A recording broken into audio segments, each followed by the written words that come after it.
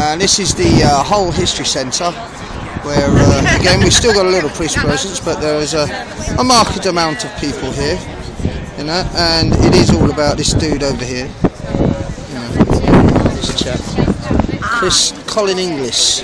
Yeah, he's the chair of the Health and Wellbeing Board, and he's the one that wants to put fluoride poisoning.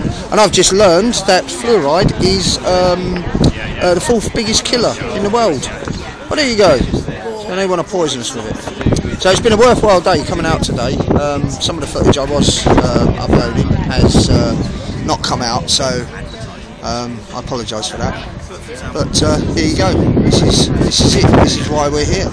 Because Colin Inglis is here. He's the chair of the Wellbeing and Health Board, and he wants to poison everyone in Hull. A lot more to that guy than meets the eye. Anyway, I'm Joe Public, signing off for now.